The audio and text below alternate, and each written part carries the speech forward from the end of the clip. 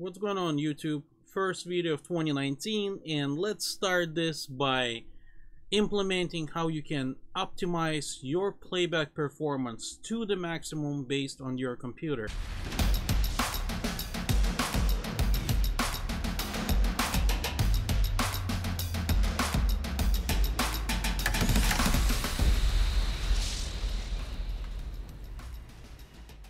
So we're gonna cover three very important things you can do in order to speed up your color grading process.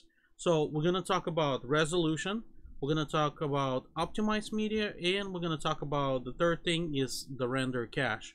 Now each of those things serve a different purpose when you color grade and edit, so we're going to talk about each, and for whatever reason you should use different version of it.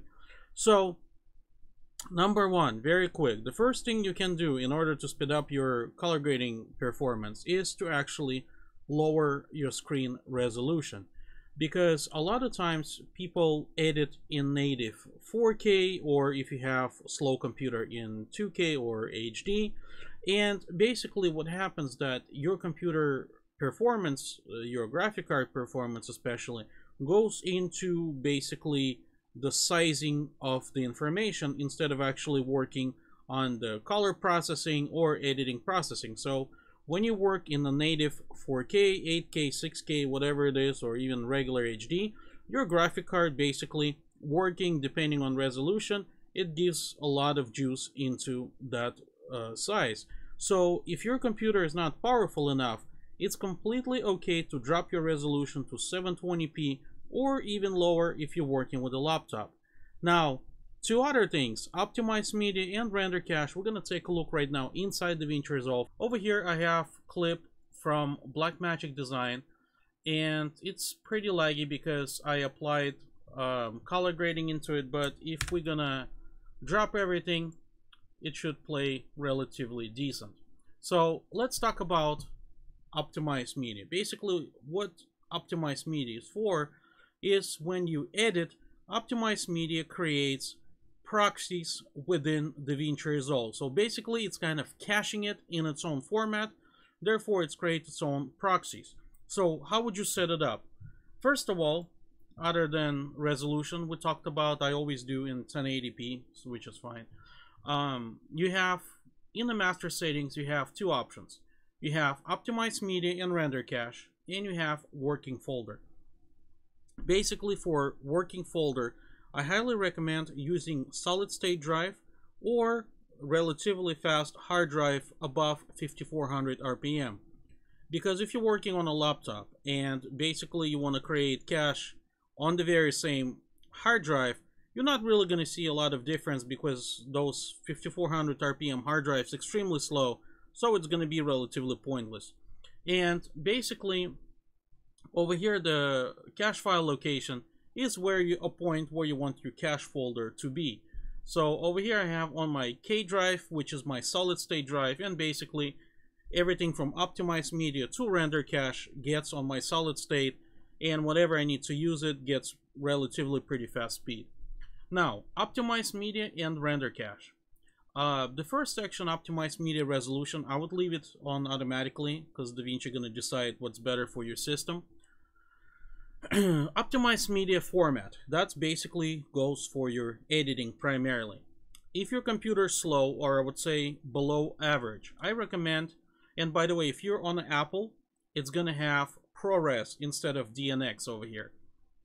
So if your computer below average, I really recommend dropping this to HQ or SQ. It will definitely give you better playback performance. If your computer completely slow, drop it down to LB. Same goes for the render cache. By default, it's going to be placed same as optimized media. If your computer is slow, drop it down. You'll see a relatively decent jump in the performance. So on my system, those two formats are right, and basically I'm not going to do anything with it.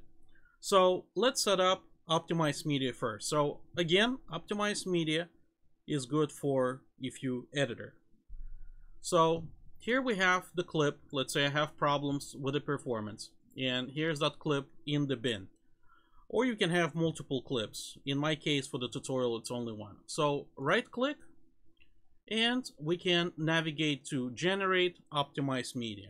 And basically, once you click on it, Davinci gonna start calculating in the background. It's gonna start basically processing all that information. And for this tutorial, I specifically used very crappy 5400 RPM drive that I have. It's like super old, performance is super slow, so I can kind of show you that it's generating media instead of from SSD. It would take like a few seconds. And basically, once this thing is completed, we're gonna see relatively, you know, jump in the performance. Again, that's only work for editing. Now keep in mind, if you have large project, you need to have a lot of storage for your optimized media, because optimized media is not a magic solution. It takes a lot of storage, in some cases terabytes of space, to generate all those files. So keep that in mind. If your hard drive very small, if your computer relatively very weak, again, you have big project, you're probably not going to see any kind of performance increase with this kind of technique. But you know, you decide, do a little bit of experiment and basically see where it's going to take you. Alright, this thing about to finish. So now if I'm going to do playback, we can see that it's playing back in the real time at 24 frames a second. So if I'm editing music video or any kind of project, I'm pretty much getting real-time performance.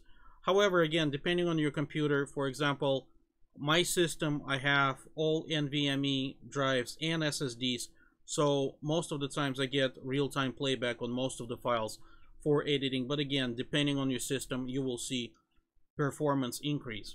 So that was optimized media. Basically, this is only used for optimized media. It does not apply for color grading. Now, as you can see over here, we get real-time performance, 24 frames a second.